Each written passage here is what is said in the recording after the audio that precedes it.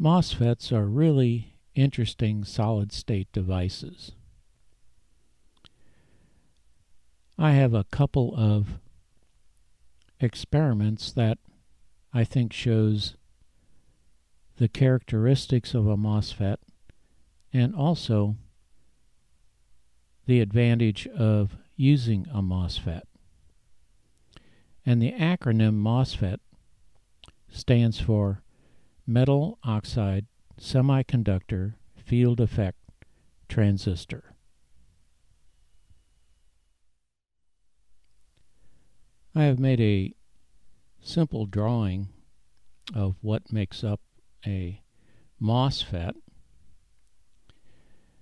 and we start with a silicon substrate which is doped either P material or N material, and then we're going to have two more regions, and they're also doped P or N material, but the substrate and those regions, those two regions, are always opposite. In other words, if the substrate is P doped, those two regions are N doped material. And then we're going to have an insulator and a metal conductor on top of that, and it is going to be known as the gate. This is what controls the MOSFET. In other words, the signal is going to be applied to the gate. The region on the left is going to be known as the source, and the region on the right is going to be known as the drain. And that insulator, quite often what is used is silicon dioxide, otherwise known as glass.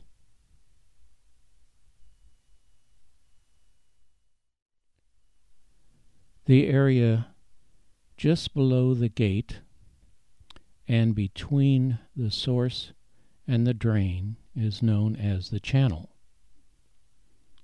And there are two types of MOSFETs. This one is the P-channel MOSFET, and the one that I'm going to be using is the N-channel MOSFET. And here is the diagram for a N-channel MOSFET. For the first experiment, I'm going to use my Simpson 260 meter, and these two transistors. I'm going to compare the MOSFET, which is the larger transistor on the left, with the smaller junction transistor. It's an NPN transistor on the right. And I'm going to use that screwdriver. I'm going to put my finger on the shaft, the metal shaft of that screwdriver, and use myself as a signal source. Now here's an overhead view of this setup. And we have a N-channel MOSFET and a NPN junction transistor. And you can see where the leads are. The resistors are only there to supply me easy access to the base of the NPN transistor and the gate of the MOSFET. The Simpson meter is going to be set at R times 10,000, and this is how I'm going to connect the meter to the NPN transistor and then to the N-channel MOSFET transistor. Okay, I'm going to hook up the Simpson meter.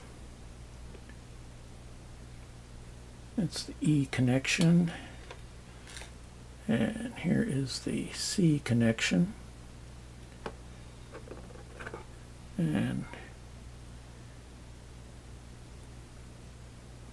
when I touch the base,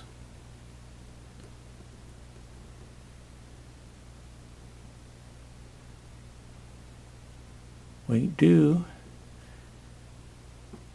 get the transistor to conduct. Okay, now I'm going to go over to the MOSFET.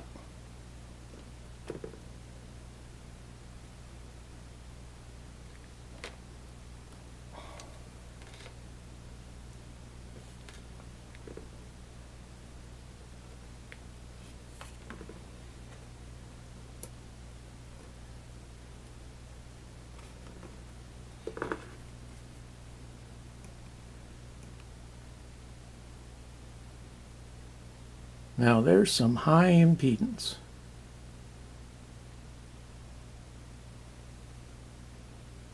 See if I can't discharge that.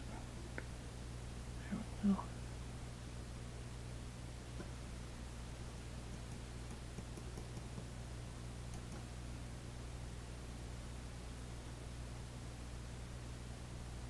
Now that time I left a charge on the gate.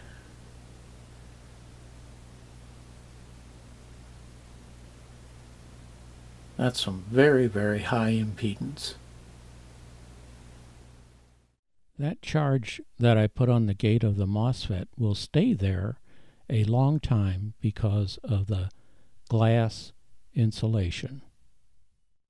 This next experiment will show the advantage of a high impedance device over a low impedance device, and I'm going to be using 2 meters.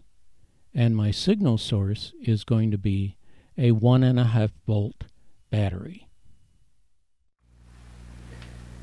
Okay, I'm going to start with the Simpson and touch the source here.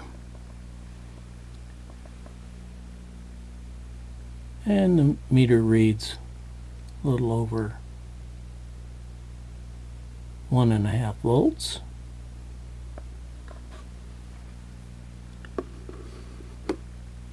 I'm going to do the same for the high impedance meter.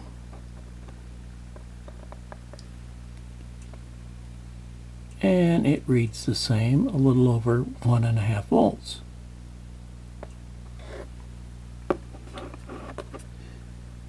Now we're going to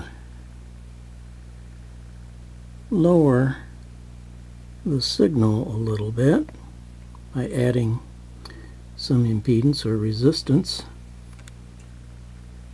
And now the low impedance meter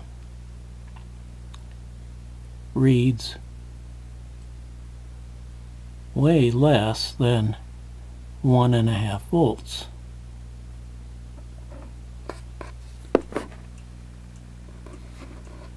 Now here's the high impedance meter.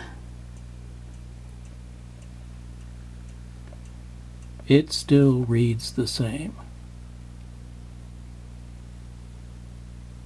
So the high impedance device does not load down the signal you're trying to work with.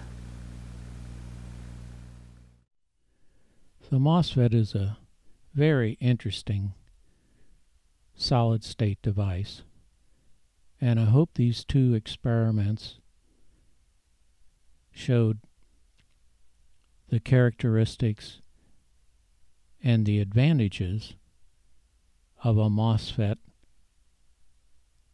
transistor.